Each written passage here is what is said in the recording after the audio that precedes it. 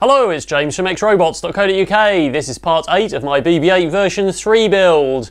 Last time I started to flesh out putting electronics in, and I also built the remote control. That was quite an in-depth episode to set the foundation for what I'm attempting to do here. And today hopefully I'm going to wire some stuff up, do some coding and get it driving around at least in 1 or 2 axes. The main plan is to use the inertial measurement unit to stabilise it electronically so it's not wobbly. And I'm going to start by doing the side-to-side axis. But first of all, let's have a quick look inside. So here's what we had from last time. I built this Bluetooth remote, and I'm using Bluetooth so that I can write a smartphone app in the future, because that's pretty much the only thing on phones. So I've got an Arduino Pro Mini and a Bluetooth transmitter, 4 joysticks, so I've got enough for all the axes, and various switches there, and I demonstrated the comms, just chucking that out to a USB to serial converter. So in the Droid itself, we've got some batteries. I had information on those last time. I've got 2 motor drivers on this side and a power distribution strip. And on the other side, we've got an Arduino Mega, another power driver, basically another motor driver, which is the BTS7960. And the wires conveniently come out of there for the main drive motor. So that's going to be the one for that. 2 more batteries and another power strip. So these batteries are going to be wired in parallel to give me 12 volts. And then further regulation will take that down to 5 and 6 for the servos. On the other side, those batteries are going to be seriesed up to give me 24 volts to drive the main drive motor and the side-to-side motor and this flywheel motor, which isn't fitted yet. So the only thing I have done since last time, which wasn't in the last video, was fit some little switches here. So these are going to be the enable switches for each of these motor drivers, so that I can switch them on and off independently, and that's a logic level enable which goes into some enable pins on here. I've also got one around the other side as well on this one, exactly the same, and I can actually drive that from a logic level enable out of the Arduino if I wish to. So I could have one of these actually enables all the motor drivers and switches them off again, which could be quite useful. But there will definitely be hardware switches so I can turn off individual motors for diagnosis.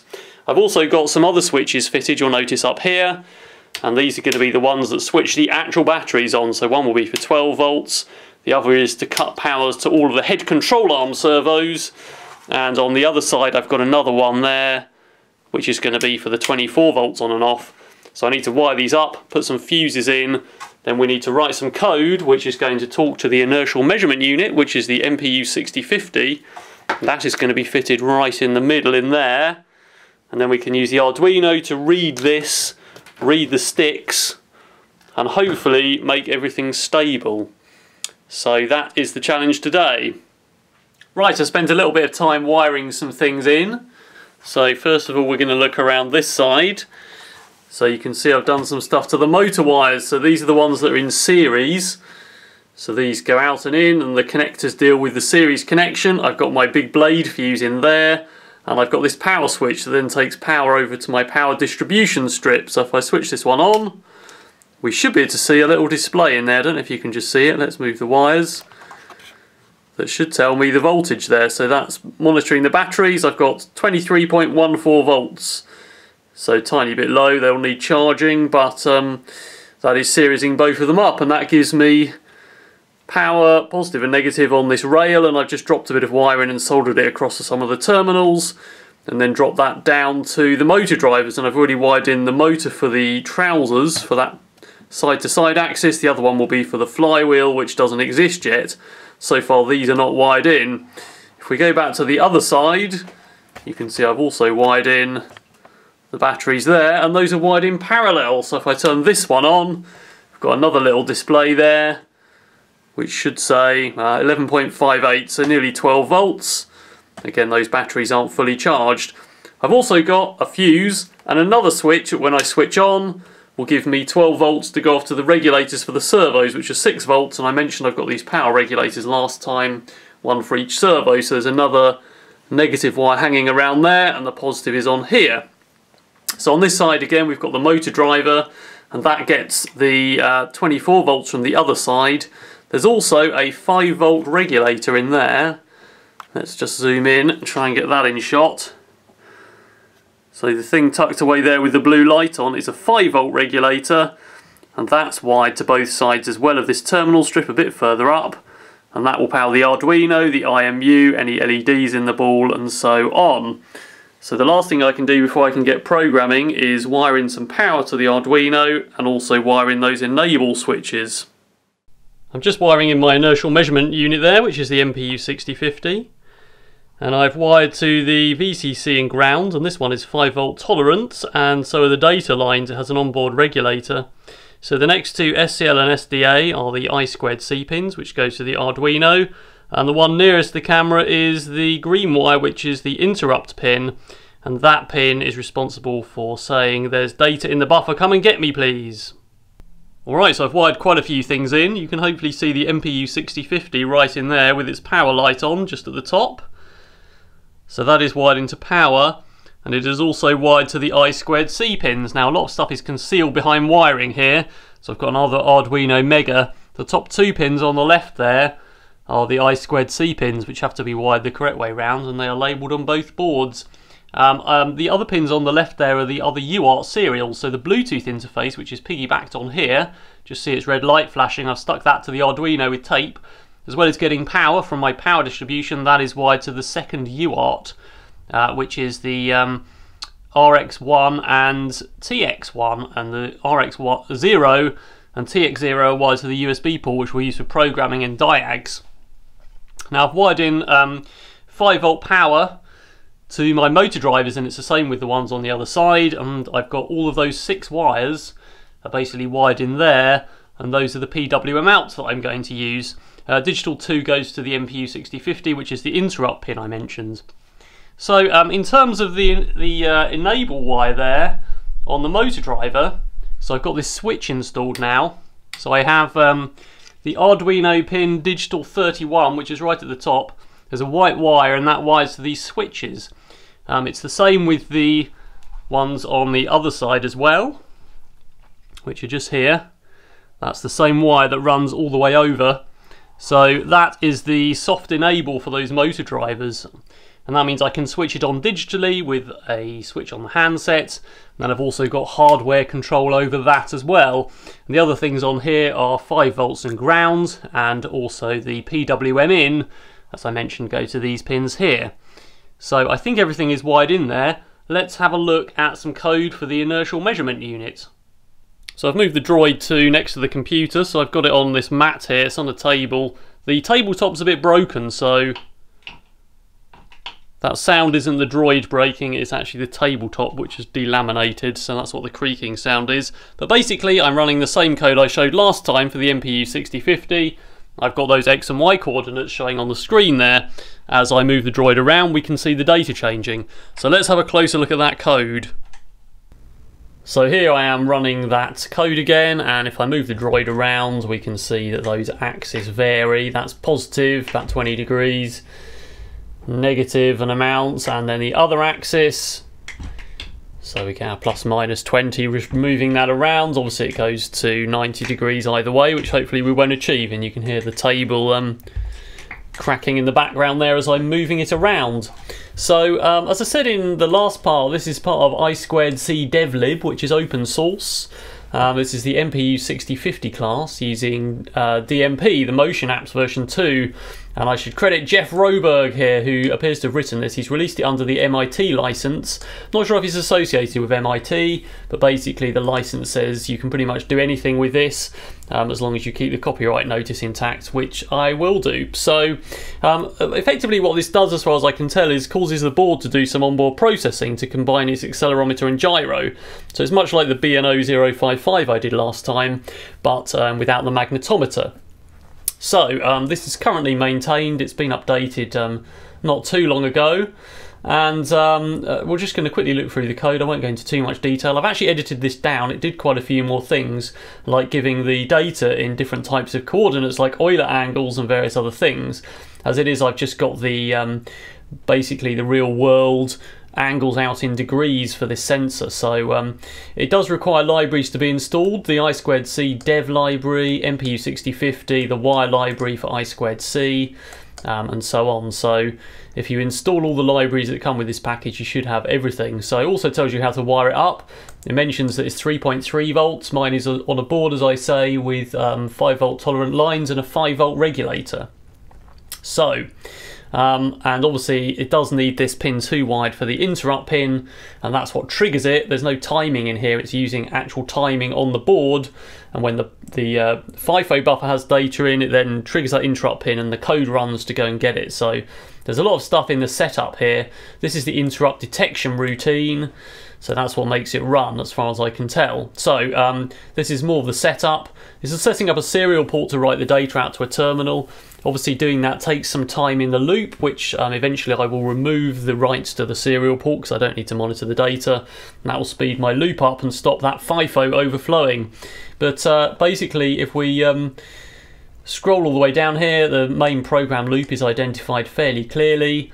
It's not too long. It does deal with buffer overflows by resetting the FIFO, but ultimately what we've got here, reading the readable yaw pitch roll, I've deleted the yaw, I believe, so I've only got pitch and roll, which are 2 values in an array. There's some maths going on there with pi and 180 degrees, but basically those are the serial lines that's writing that data out. So if I go and initialize that serial port again, we get some stuff saying it's initialized, and then we get the X and Y coordinates. Now I've clocked this down to 50 Hertz. What you need to do in order to do that is go into the libraries in your Program Files Arduino Libraries folder, find the motion apps 20.h, and I've already made several other copies there that I was editing and playing around with. And if we get that file in Notepad or some other text editor, we need to find this part here that says inv-set FIFO rate. And there's some stuff commented out below that basically says what these values are. So I've made that a 3, which is 50 Hertz. Which isn't documented here, but I googled it and found out. So if you set it to a 9, then it's 20 Hertz, a 7 is 25 Hertz, and so on. So that clocks the data right down so that my loop doesn't run as quickly, and hopefully it doesn't overflow as quickly. And as I say, I will be taking those serial writes out, which will speed it up. But we can test this by putting a pointless delay in. So if I put a delay in at the bottom here of 20 milliseconds and reprogram my Arduino, and once that's programmed, we then run the serial monitor again.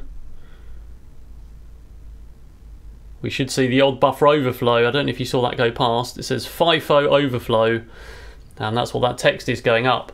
So obviously 20 milliseconds is too long.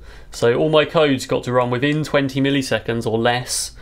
And as I say, I will take those serial writes out, which will speed things up a bit. But that's going to be the plan. And if obviously that's not enough time, then I'll have to reduce down the frequency from 50 Hertz to 25 or something like that, but I don't really want to do that. The next thing that needs to happen is getting data from my remote control into some variables in that code and being able to deal with sort of flow control to make sure that doesn't overflow and works properly, and also getting the data out of the potentiometer I fitted to measure how far the trousers are swinging backwards and forwards. Well, I've just made a small modification to the transmitter. So what I found is these Bluetooth modules have what's called the state pin, which is this pin right on the end, and that goes low when it's not paired and high when it is paired. So if you follow this yellow wire around, I've wired that to pin 8 of my Arduino Pro Mini, and I've wired an LED and a resistor there to pin 9. So if I now turn this on,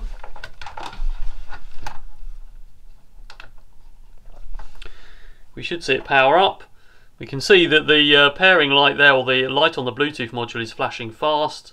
My LED is off, but if I turn the Droid on, it should start to pair. My green LED flashes, then it comes on. So basically what's happening is there's a while loop running, which is waiting for that status to come high, and it's waiting, then it flashes the LED, and basically then it starts transmitting data. So it's not just smashing data out as soon as I turn it on, it's starting it cleanly when the other end is ready. So basically it waits for that status, waits for a little bit of time for things to settle down, then it starts transmitting data.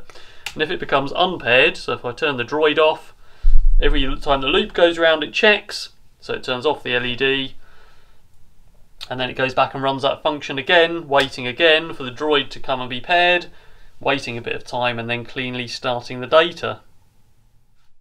Let's quickly check that code for the handset. So what we've basically got is, after I've declared all my variables, I've got a function called pair, and that's the function that waits for the handset to be paired with the droid. So it turns the LED off, and then does a while loop that says basically while that state pin is 0, then just go round and round waiting. So it doesn't do anything else other than read that pin on digital read 8, and eventually the state will then become more than 0, and it will carry on. So then it flashes the LED a bit with some delays, turning it on and off, eventually turns it on, and then it goes down and runs that main loop, transmitting the data. I've also taken the opportunity here to scale the data, so turn it up the other way so that when you push the stick up it gets bigger, and I've scaled it down from 10-bit to plus minus 8-bit. So the PWM drive will only deal with a maximum 8-bit value, so 0 to 255, so I've scaled my value to be between 0 and 512, which I actually send to the droid because there's no point in dealing with any bigger numbers. On the start of every loop to transmit the data, it checks again to see basically if that data, if that pair pin is high, and if it's not, then it runs the pair routine again, so it stops sending data, goes back to run this function, and when it's paired again, then it can cleanly start sending the data. So going back to the droid code, I've made some modifications. So basically starting at where that code ended, it was serial printing that yaw and pitch out. I've now put those into variables which are both floats, and I'm printing those out to the serial console. I'm then checking for serial to be available, and you'll notice this is on serial 1, and that is one of 4 UART serials, and this is the one connected to the Bluetooth receiver. So that is going through the data here, doing what's called a serial parse int, which is a parse integer, and it's stripping out those values which are comma delimited one by one and putting them into variables called channel 1 through 6 and button 1 through 6. You'll notice I've labelled button 4 as the enable pin, which I'll talk about in a minute. It then looks for the new line character at the end.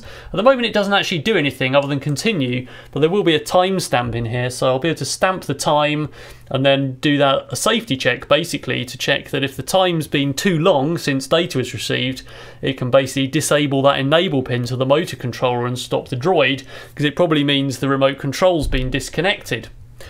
For now it just prints those out to the USB serial, which is UART 0, so it prints all those out so I can see them, and again I've noted that button 4 is the enable pin.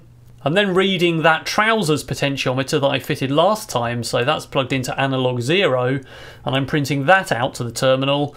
And then here I'm actually reading that Bluetooth state to see whether it's paired again on the receiver Bluetooth module, and that's connected to pin 33.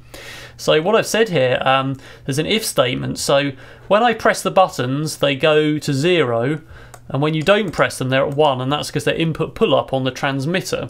So basically if button 4 is pressed and the Bluetooth state is 1, which means it's paired, then it digital writes to pin 31, and that is the enable pin which goes out to those other physical switches and then to the enable pins of the motor drivers, and also prints the word enable to the terminal so I can do some diags and see what's happening.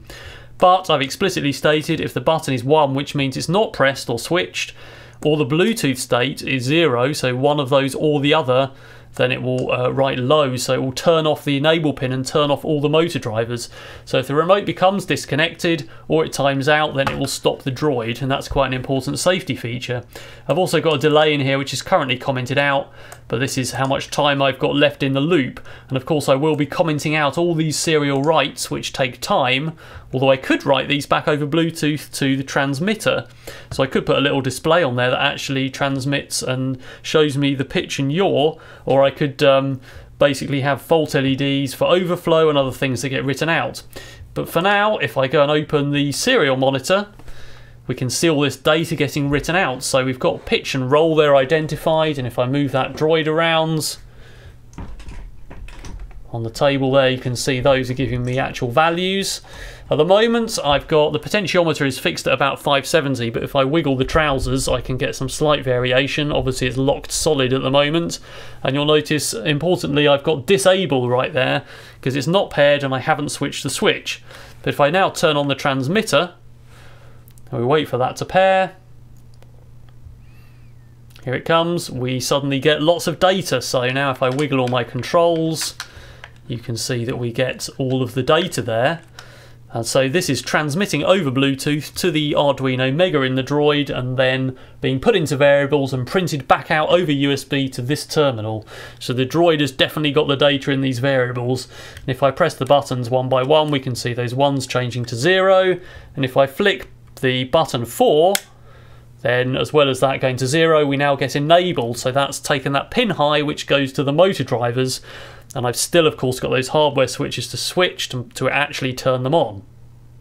So let's have a look at the Droid in real life. That's switched on at the moment, and I've still got my data there being streamed to my console, and that's because I've got a USB cable plugged in, which is plugged straight into the PC there. So that's actually reading data straight out of that Arduino.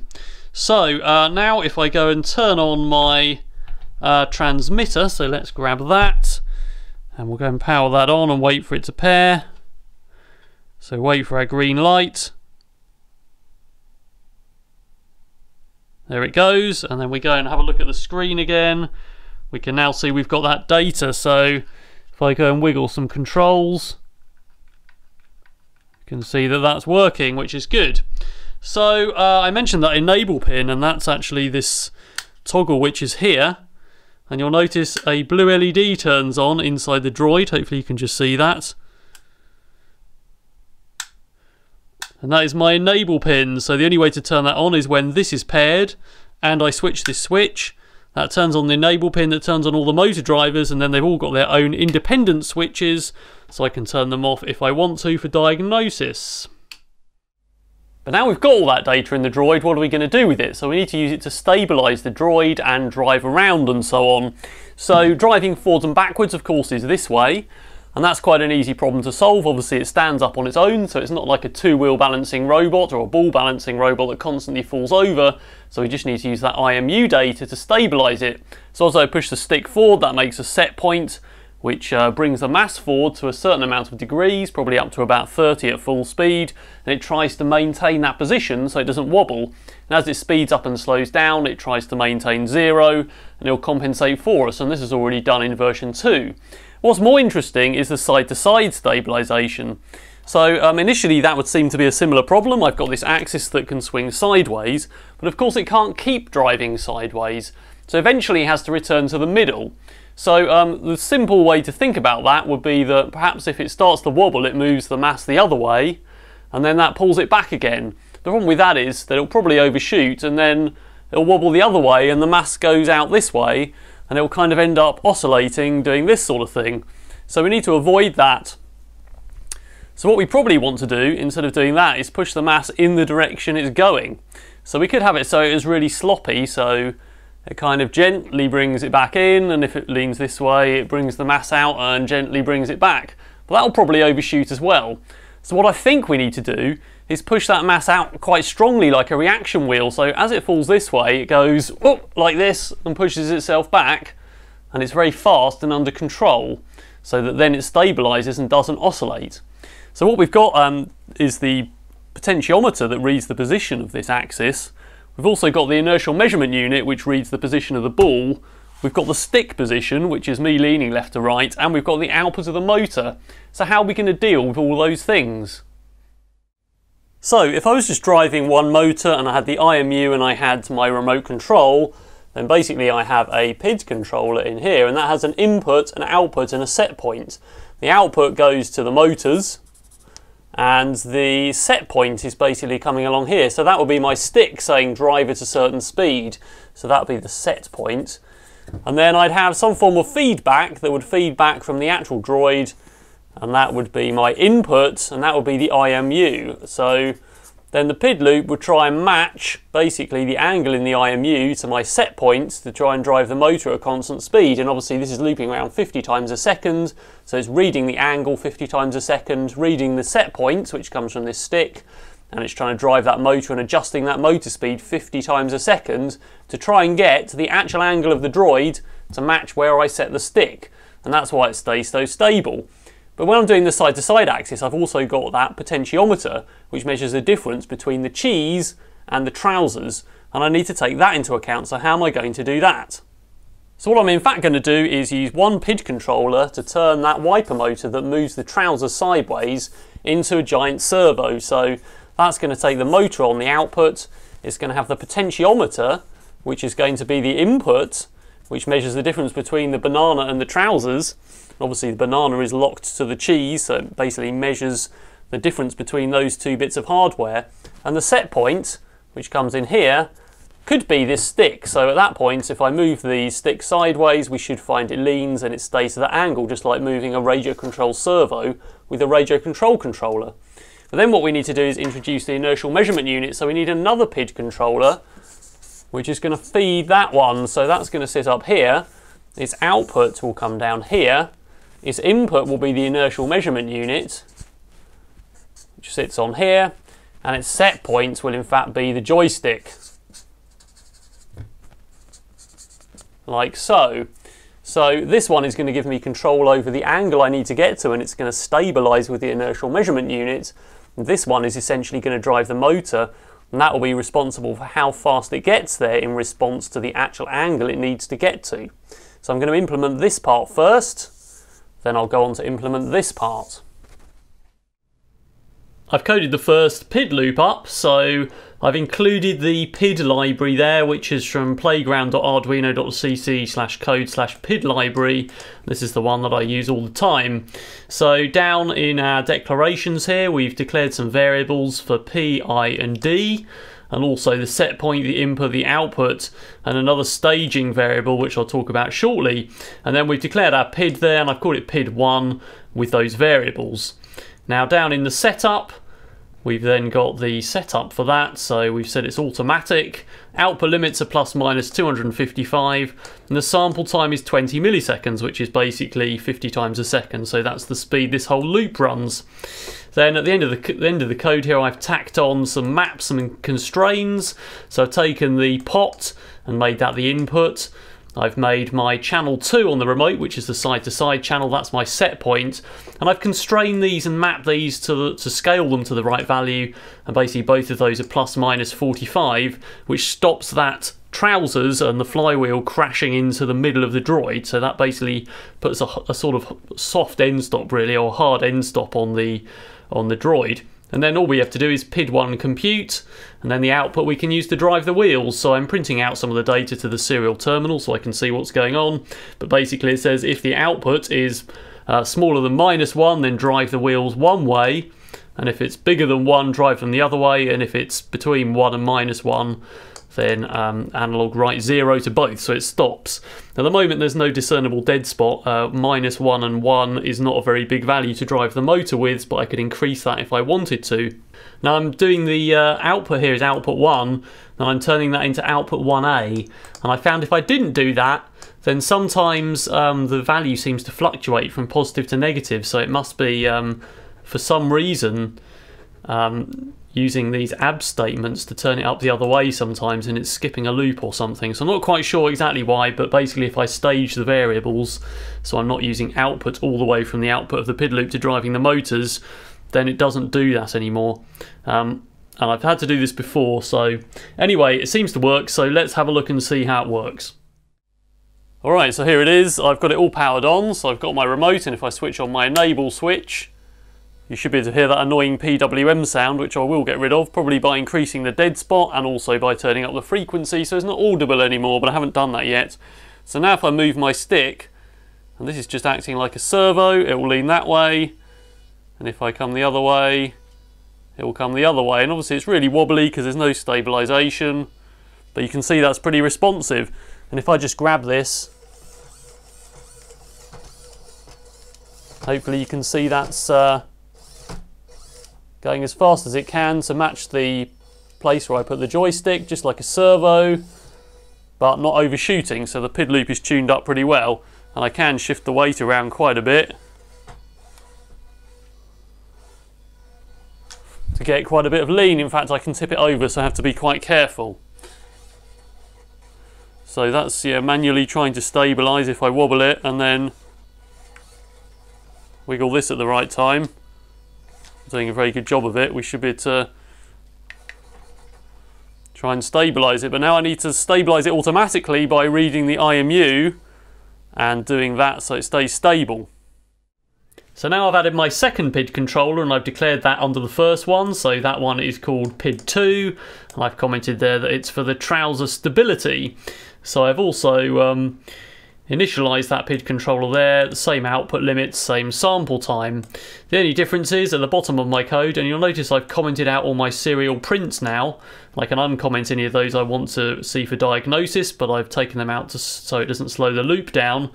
So now what I've got is another PID 2 compute, which is this line, but before that I've said the input to that PID controller is the roll of the IMU, and I've inverted it by multiplying it by -1. I've also added 8 to it to try and balance the droid up, so mechanically it's not perfectly balanced, and also the IMU doesn't give me exactly 0 when it's 0, so I've added a number to compensate. And the set point for that IMU is channel 2 of the stick. So apart from that, it does the PID compute. The set point for PID 1, which is the servo PID, is the output from this second PID, and the rest is the same pretty much. So let's see how that works. So I have of course realised one fundamental flaw in my plan, and thanks to those who pointed it out in the comments from the video from last time, I did have my inertial measurement unit mounted on the trousers, and of course that is not the right place, because the inertial measurement unit should be on the thing I'm trying to stabilise, not the thing I'm trying to stabilise it with, otherwise it will be a moving target and it will never catch up. So I've now extended the wires for the IMU and I'm going to mount it on that white platform between the servos, and that is attached to the banana stroke cheese, so it actually moves with this, not with the trousers moving side to side. Really important. So let's put that in the right place and now see how it works.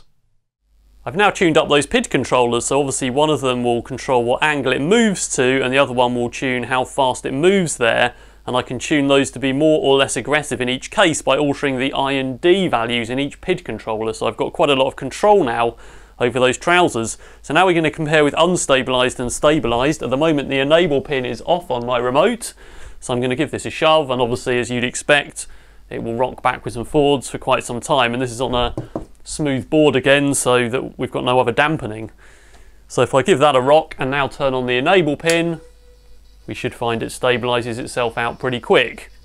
So I'm overcompensating a little bit, so sometimes it gets stuck in one position. I probably need to undercompensate so it always returns to the middle, but nonetheless the principle is there of stabilisation, so that works pretty well. So again, let's just compare that with unstabilised and stabilised. It works pretty well.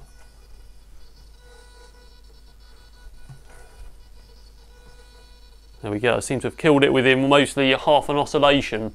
So I can also of course control the set point still with this stick, so I can still lean manually whichever way I want to. At some point the trousers get to as far as they can go, and then obviously there's no way of compensating in both directions because they hit the end stop denoted by that pot. But I'm pretty sure when it's in motion and it's driving, it's going to stand on its edge like a bicycle wheel anyway, so there's not going to be so much wobble when I steer around corners. And with the head on I'll be able to lean further and so on as well. But there we go. That's pretty much working, I think. So importantly, what I've got now is control over those two PID controllers, so I can change the speed at which the motor moves to the position, how far it moves in response to the inertial measurement unit, and how aggressive it is in both cases. So I should have total control over that side-to-side stability now. And of course that's going to change as I come and put the head on, which is going to make it more top heavy, and I do various other things to it, so I'm going to need to keep retuning those variables. But I'm pretty happy I've got total control, even though it doesn't look that impressive now. It should make it inherently stable so that wobble doesn't build up in the first place, and that's really the key to driving around in a stable fashion. So next time I'm going to hopefully get it driving, so we just need one PID controller to control it to drive forwards and backwards. The flywheel motor will come later because I know that will work, that's just for spinning, so that doesn't even have any IMU control.